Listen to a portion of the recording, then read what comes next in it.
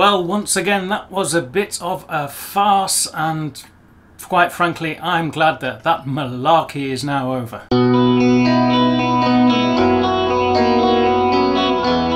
This isn't strictly going to be a video about the US election, presidential election, but I will say one thing, there is one thing we can certainly all agree on, and that is that we all support Joe Biden for being the upholder, the preserver of the word malarkey, a fantastic word. That's a bunch of malarkey. Just for that reason, I think it's great to see him in office, really. The election race in the USA has always been a little bit of theatre, a real spectacle. You could even say a bit of a circus, and this time round was no exception. I'm sure the circus will continue for some time. Bit of theatre, fascinating spectacle, bit of a circus, or just a downright shit show this time round. Whatever, it's always a really interesting insight into a unique bit of democracy. As I say, this channel is more about Germany and not really about, this video is not really about the American election as such and not about Trump. But I will say one thing, I will of course offer my opinion very briefly. Many will look at Joe Biden and say, well, policy-wise, what is really going to be the difference? And there is a lot of argument, there's a very strong argument to say that there is not that much difference between any candidate, between the Democratic Party and the Republican Party. Trump was a very unique, exceptional politician, to put it in polite terms. I find him absolutely intolerable. I don't really think Joe Biden is the political candidate. He's not the president that America needs to solve much of its social problems. I don't think his policies will go far enough when it comes to healthcare, social policies in general, but that's by the by. This is still a very, very important development because of rhetoric. This channel, if you're familiar with my channel, you know that language is very important to me. I'm very interested in language and I know the importance of language, and this goes for politics as well. Whether or not Trump implemented certain policies that were largely different to anybody else or not, or whether Biden will make radical change or not, the difference was in the rhetoric. Trump used a rhetoric which was more than just populist, it was more than just dangerous, it was a rhetoric that emboldened very ugly factions of the political map all around the world. His language emboldened the far right and legitimized forms of racism and intolerance that we thought were long since dead. He was seen as an ally for the most loathsome, disgusting factions of world politics, and make no mistake, with his refusal to condemn racists, condemn fascists, his willingness to incite hatred and promote division, it is important that he's gone. Relating this back to Germany, with his symbolic power, his role as a figurehead for the far right throughout the world, he emboldened groups such as the AfD. They, make no mistake, they will be very sad that this figurehead has gone, and that will take a lot of wind out of their sails. I'm going to leave it there. It is a win for democracy. I think Joe Biden probably has the right conciliatory, however that's pronounced, the attitude of conciliation to maybe heal some wounds. He's certainly got a more democratic approach to the US, so there is hope for the US and more importantly for the world, for a different atmosphere going forward. But as I say, this video is less about political opinion and more about political systems, and one thing that is always clear, what strikes me about the US election, is here in Europe and certainly in Germany, what we are struck by, what we're astonished by sometimes, is how the popular vote, i.e. the actual number of votes cast for one candidate, seemingly for one candidate versus the votes for another candidate, how that popular vote seemingly does not reflect the final result of the election. It's astonishing, for example, for us to imagine that a candidate such as Hillary Clinton 4 years ago, how she could amass some 2.87 million more votes than her opponent Donald Trump at the time, and still lose the election in what at face value seems to be a piece of really direct democracy, almost referendum-like in nature. This process of choosing the President of the United States of America clearly is not, and somewhere along the line it seems that all votes are equal, but some votes are more equal than others. So I'm going to look at the political systems in Germany, the USA and the UK to contrast and compare. In particular, the route to selecting the most important position in domestic politics. That is to say, the President of the United States of America in America, of course, in the UK, the Prime Minister, and in Germany, of course, the Bundeskanzler or Bundeskanzlerin, as we have at the moment, the Federal Chancellor. And I want to ask the question as to whether the German system is more democratic or less democratic or equally democratic to the US system and the UK system. Spoiler alert, the German system is the most democratic. Maybe one quick distinction in advance. There is one major difference between the countries, the European countries in this analysis, and the USA, in that we have, in the USA, in the president, you have the leader of the most important figure in domestic policy, but also he acts as the head of state, whereas in the Germany we have a Bundeskanzler, who is the most important, this is the most important post in domestic policy, but we also have a representative, a head of state, who is the Bundespräsident, the federal president. And in the UK it is a similar situation in that we have a prime minister who is the figurehead, the leader of domestic politics, but there is a separate head of state. A completely different system in that we have a hereditary title in the UK that is not part of any democratic process. It's a hereditary title, as I say, handed down from family member to family member, and currently held by an elderly rich German woman named Elizabeth.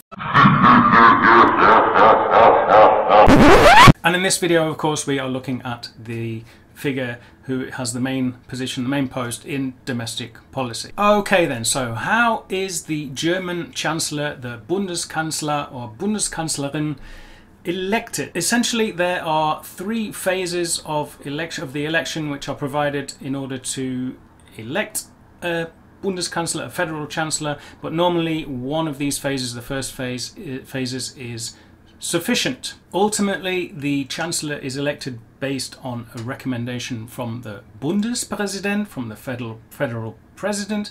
Unlike earlier constitutions, the Bundeskanzler is not determined by the head of state directly, but rather by the parliament, i.e. by the Bundestag. And the votes from the Abgeordnete, the members of parliament, the members of the Bundestag, the Bundespräsident then nominates the federal chancellor. This first election phase for the federal chancellor then comes into play if the post is vacant. That is to say, if there is no federal chancellor. Now, the most normal situation for this is, of course, if there has been a national election to elect a Bundestag, a new parliament. Parliament has been elected and assembled. Bundespräsident, the federal president, has been elected, and he then nominates his chosen candidate for the chancellor. Now, legally speaking, the federal president has complete freedom to nominate who he wants, but politically the reality is that this is decided based on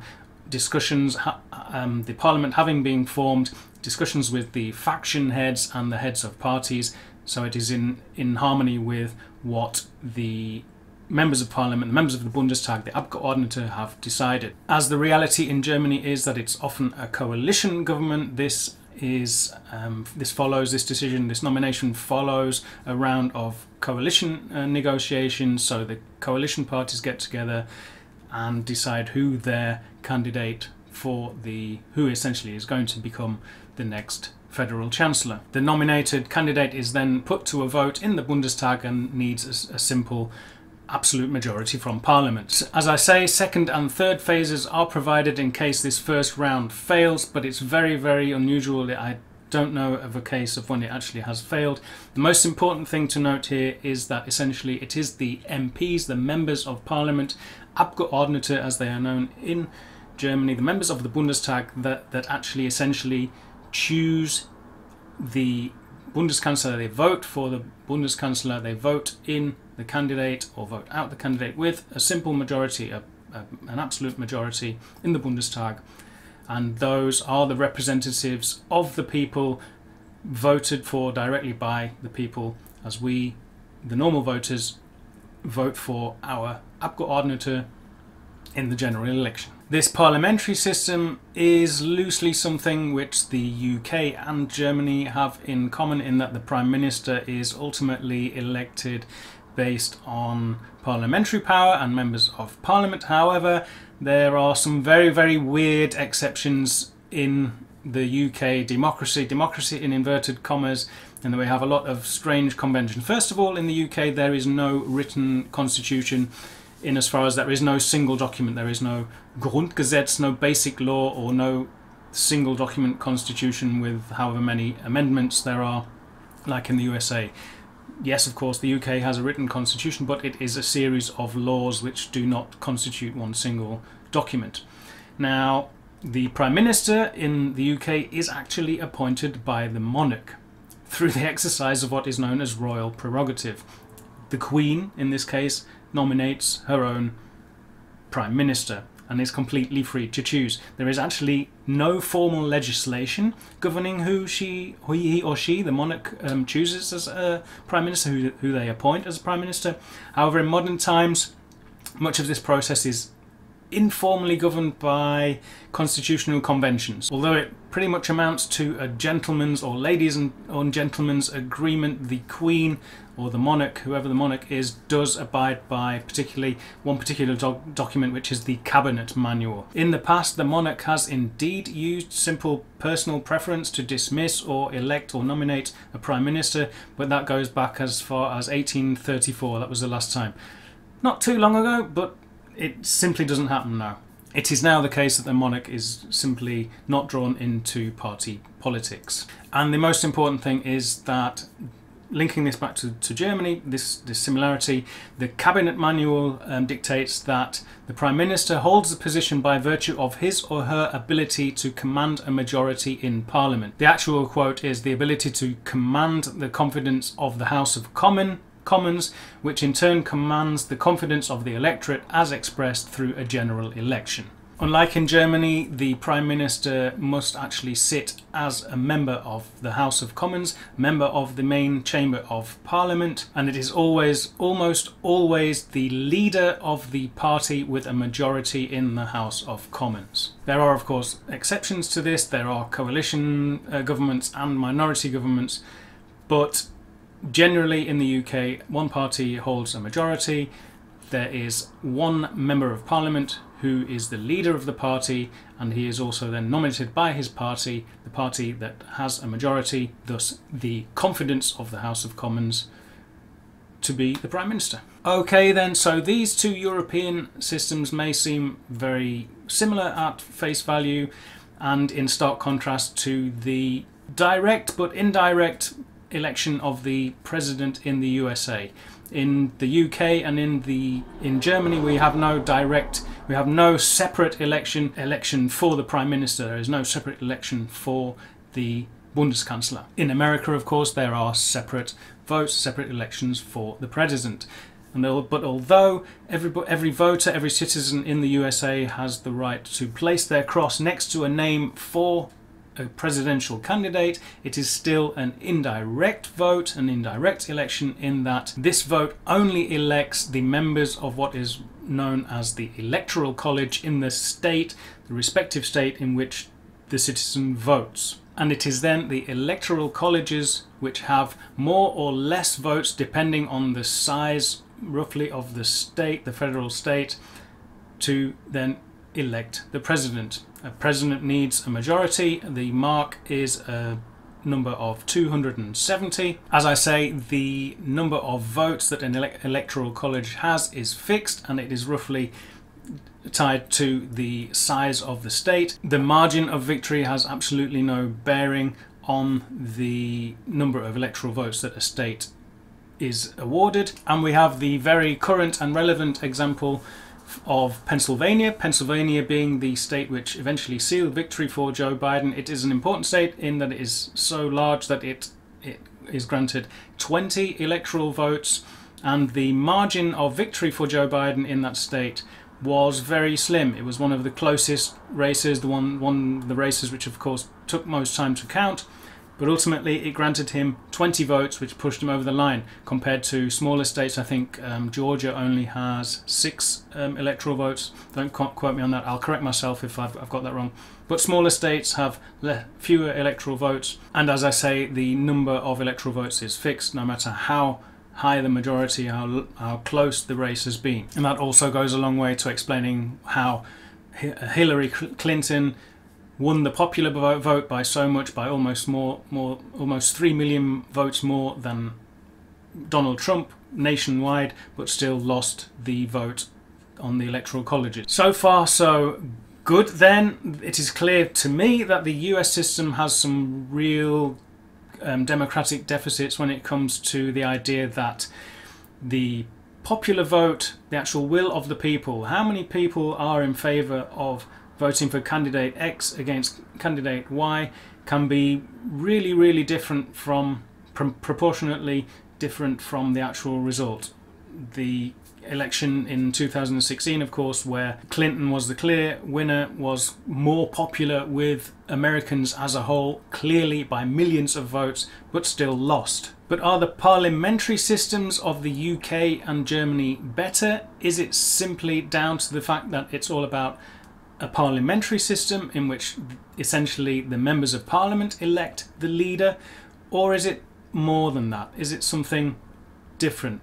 Let's compare and contrast Germany and the UK then. In Germany, when you vote for the Bundestag, when you vote for your members of parliament, you have actually 2 votes. You have a voting paper, a ballot paper, in which you vote twice. The first vote is voting for a direct mandate. Each party, or indeed an independent candidate in your constituency, nominates one person. Obviously, if it's the independent candidate, nominates himself, but a party will nominate one person for the constituency, and at the moment though there are 299 constituencies, so you have one direct vote, and this makes up roughly half of the Abgeordnete, the members of the Bundestag, in the end. Remember, it is the Abgeordnete, the members of the Bundestag, who ultimately vote for the Chancellor. Now, the second part of the ballot paper, the second vote, is in fact the most important. It carries the most weight. The second vote is awarded to a party, usually. It is awarded to a faction. Citizens place their cross next to what is known as the Landesliste, so a list of candidates representing the federal state in which you vote. These votes are then counted nationwide, and as long as a party gets over the democratic hurdle, the 5% hurdle, they then are assigned a number of seats in the Bundestag, in the parliament, proportionately to the votes that they have received. There are different mathematical methods used to calculate this proportional representation. For instance, from 1987 to 2008, a system known as the Webster method or the Saint-Laguë method was used, and then since then, after there was a change in 2008, and they've been using a largest remainder method, what's known as the largest remainder method, also known as the Hare-Niemeyer method. Now, it's not important how these work, and I'm not going to be surprising anyone to say that I don't know exactly. I haven't really studied them. I'm not a mathematician. The important thing is here just the reality that there is a system of proportional representation. You will understand what the difference is when we go on to talk about the UK, and I will do that now.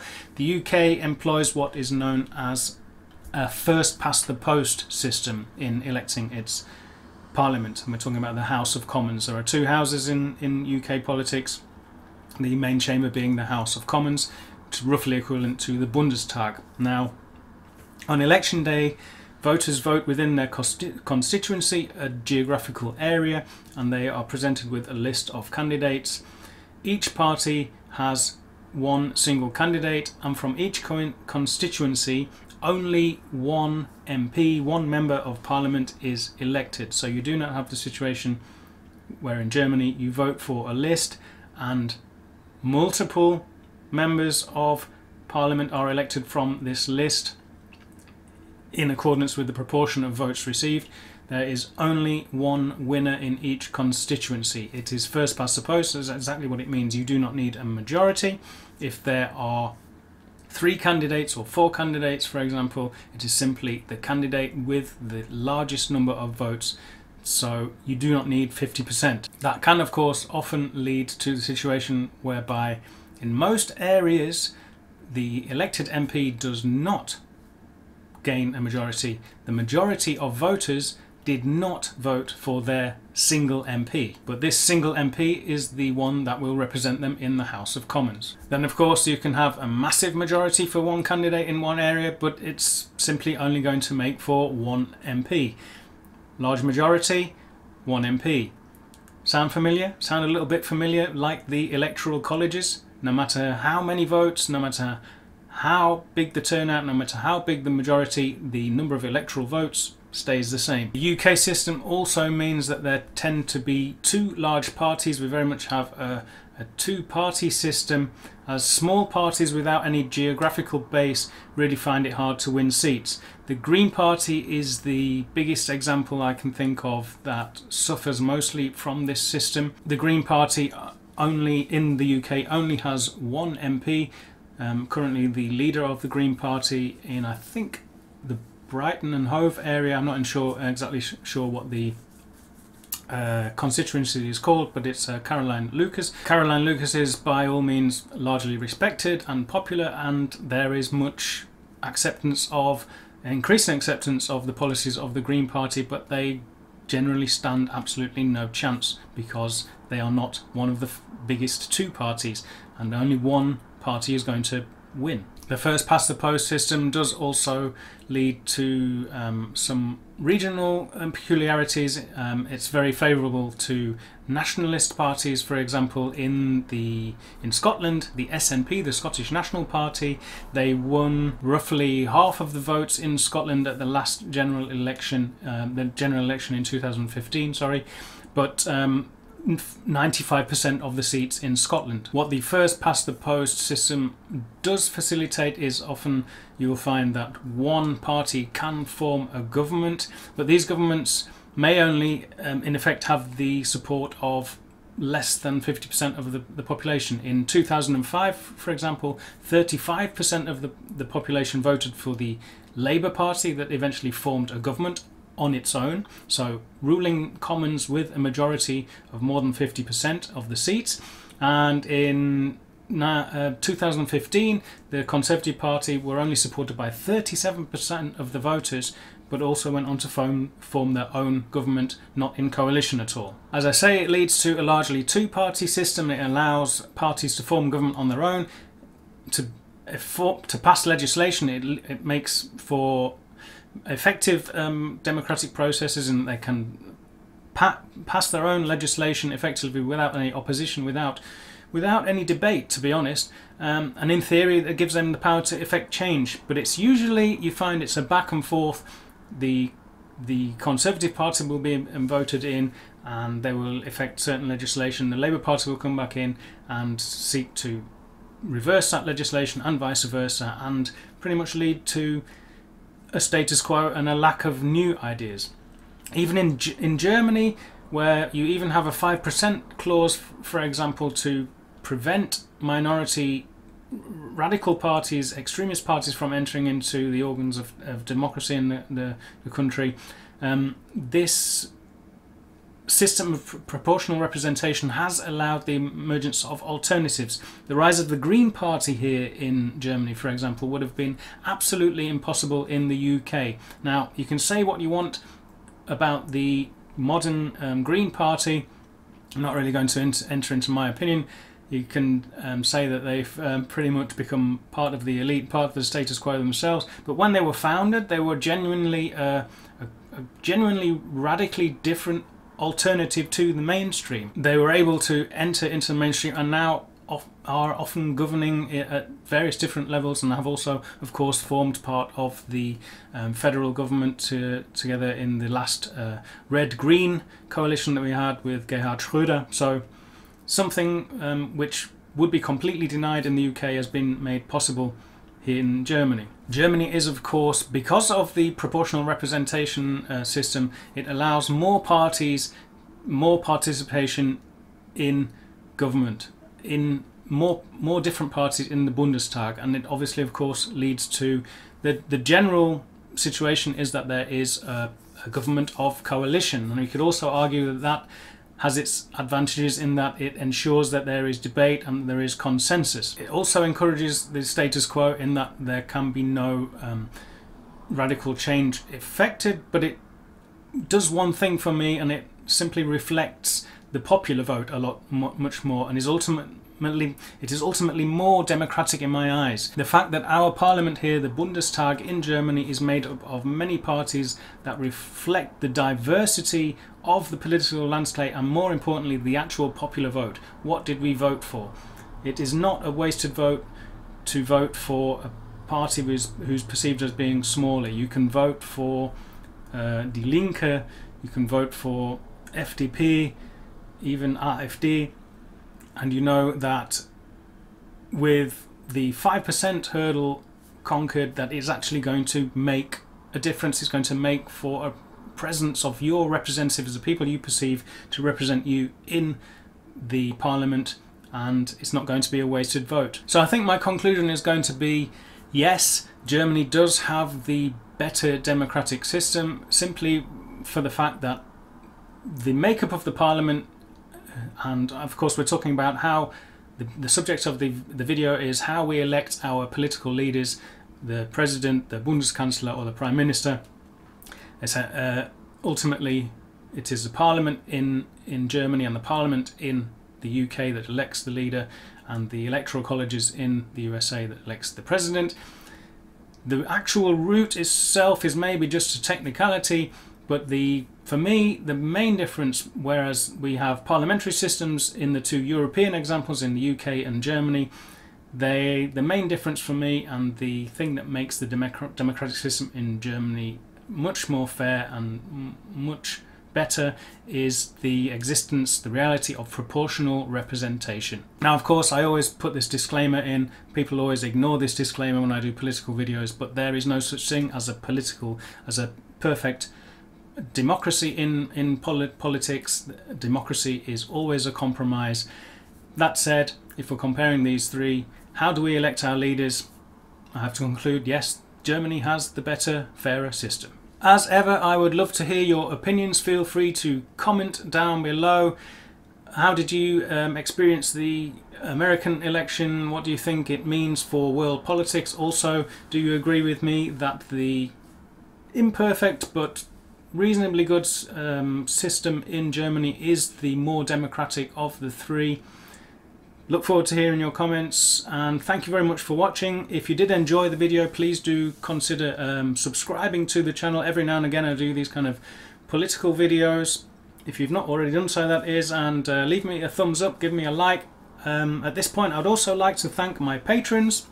They support me with small donations on Patreon and get access to lots of exclusive content, for example the Q&A, where I answer all your questions. If that's something you think you may be interested in, check down the link in the description. Otherwise, I will see you here on YouTube as ever. Thank you very much for watching. Macht's gut, Leute!